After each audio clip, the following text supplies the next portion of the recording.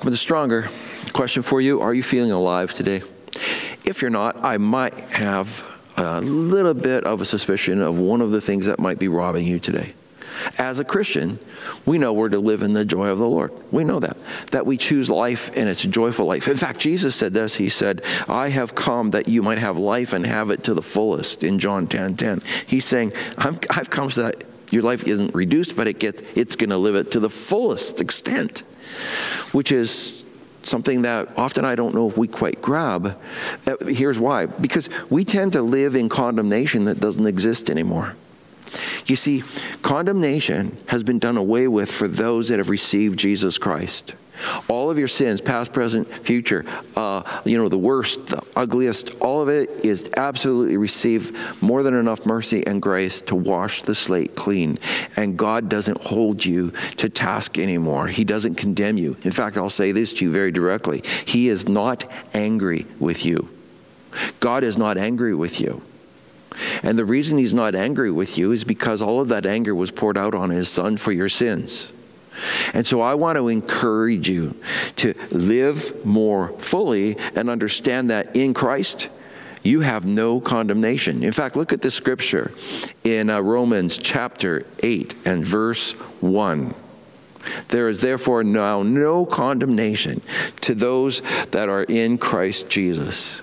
Now that's quite a phenomenal thing. He's saying, look at the word, the key thing is in Christ Jesus. If you have received Christ, you're in Christ. Bottom line. So he's saying, if you're there and that's your position, there's no condemnation for you.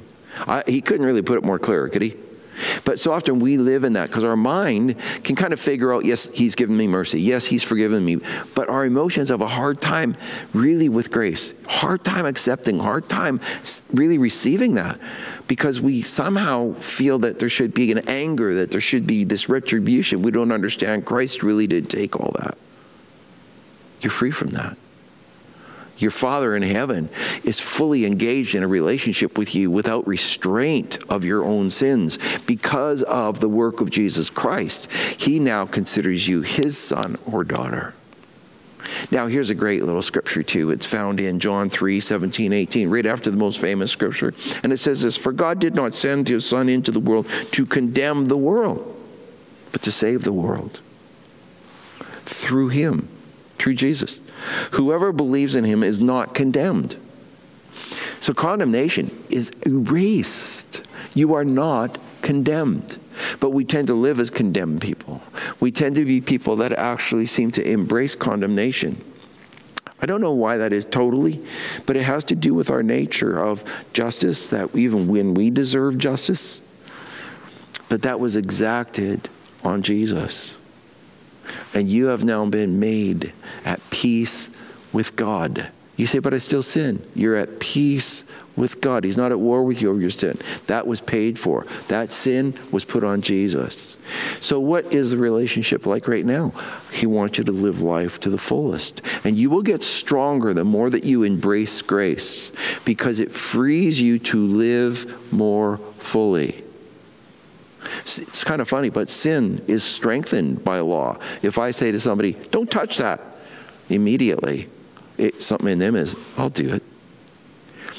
When it comes instead to grace, it's something relational.